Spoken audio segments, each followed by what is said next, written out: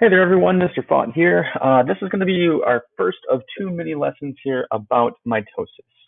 Okay, so I just want to go over some of the terms that we've already covered a little bit with our flashcards, as you've already taken some notes on.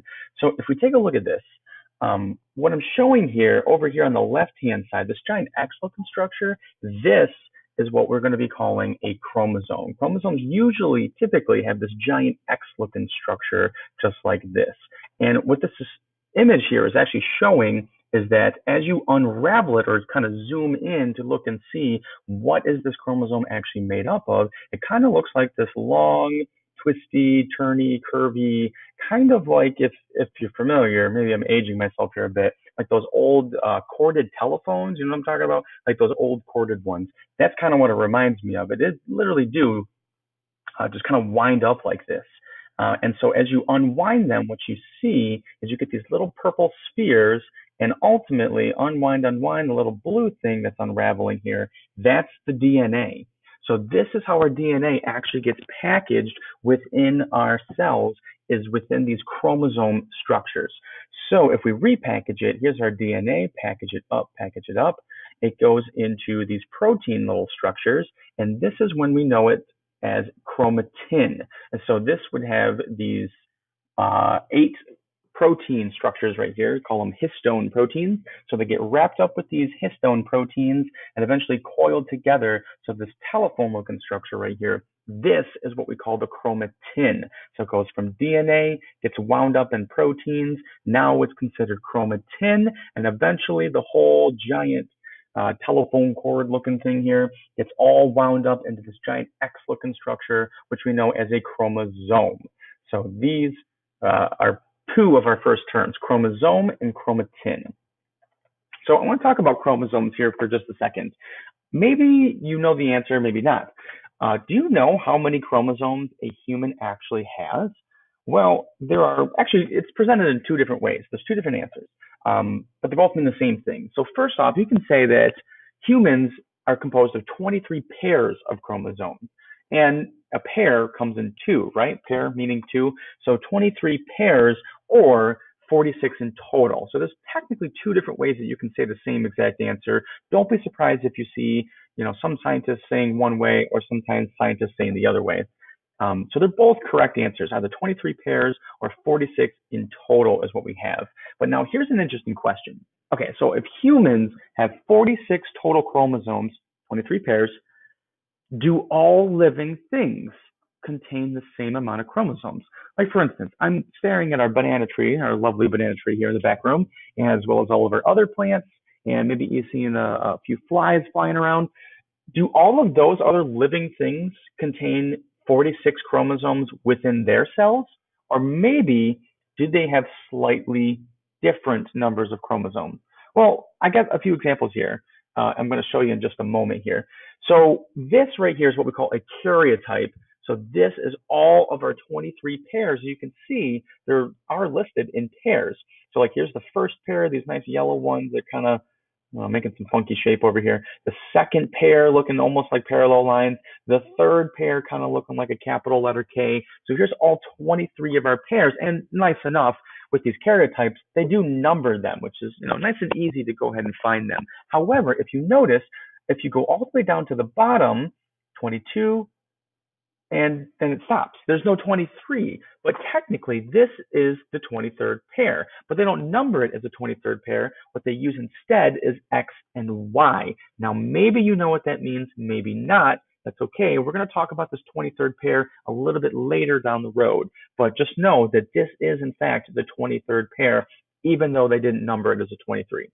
Okay, so let's take a look at some examples. This right here, maybe you've seen this before, delicious fruit. I had a magnificent tree in my backyard growing up of one of these. It's called the mulberry tree, mulberry bush, right? So they produce these delicious, actually this little pink red looking one in the back. Oh, those are nice and sour. I like them sour. This kind of darker looking color one right here, this is a little bit more ripe, a little bit more sweet and juicy, that one is. So this mulberry here, let's see how many chromosomes it actually has. Actually, take a second and maybe think, and maybe kind of relate it to, maybe do the number of chromosomes have anything to do with how complex of a creature, how complex of an organism you actually are. So if humans have 46, what about a tree? Do you think a tree might be more or less complex? Should it have more or less DNA or chromosomes as they package them into? Well, if we take a look at the answer, actually, mulberries have 38 chromosomes. And I've got a few other examples here as well. Coyotes, maybe you've seen one of these guys before. I actually ran into one not too long ago around here. Um, actually has 78 chromosomes. So wait a minute. Okay, mulberry trees have 308 chromosomes. The tree, 308 chromosomes. Wow, that's a lot. Coyotes, 78. Here's something interesting. Maybe if we take a look at the evolutionary history between coyotes and dogs, they both have 78. Maybe the number of chromosomes has something to do with their evolutionary history. So coyotes and dogs might have some sort of common ancestor between the two of them. Maybe that's why they have 78 chromosomes apiece. But then why would the mulberry tree have 308? That just doesn't seem right. A fruit fly, last but not least, down here. So a little tiny fruit fly, or some people call them gnats. So these little buggers down here have only 8 different chromosomes. So what's going on here? Why would the number of chromosomes be so vastly different for all the different life forms that we have on this planet? So we're going to be asking these questions and hopefully digging up some answers. So I have a few other things I want to show you with some karyotypes. So the first one, why is it important to study chromosomes? Why is it important that we actually, care about this? Well, let me give you an example. Take a look at this karyotype right here.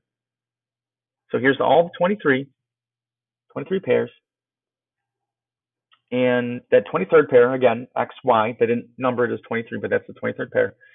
And do you notice anything different about this karyotype? If you had a keen eye, you would notice down at the bottom on the 21st, it's not in pairs. It's actually in a triplet.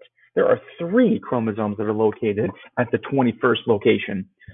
And this is actually what we call trisomy 21. This is the technical definition of Down syndrome.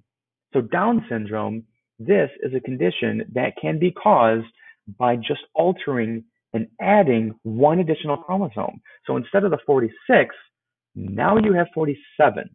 So you've altered your chromosomes, and it actually has a huge impact. I'm not sure if you've ever met any individual who has Down syndrome, but it does cause a number of physiological and mental disorders within the individual. And all we did was add 1 additional chromosome.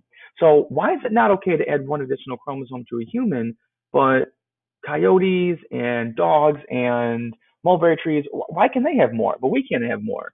Because then we have all sorts of genetic disorders. What's going on here? Let me give you one more example, something interesting. Here's one more karyotype. Take a look at this one. See what we see. And again, to use your keen eye, if you take a look at the 13th location right here, you can see it's not in a pair, it's in another triplet.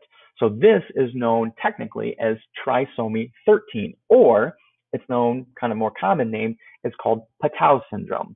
So this is another type of disorder that is caused by simply doing nothing more than adding 1 additional chromosome. So again, instead of having the original 46 to be considered a human being, now you have 47.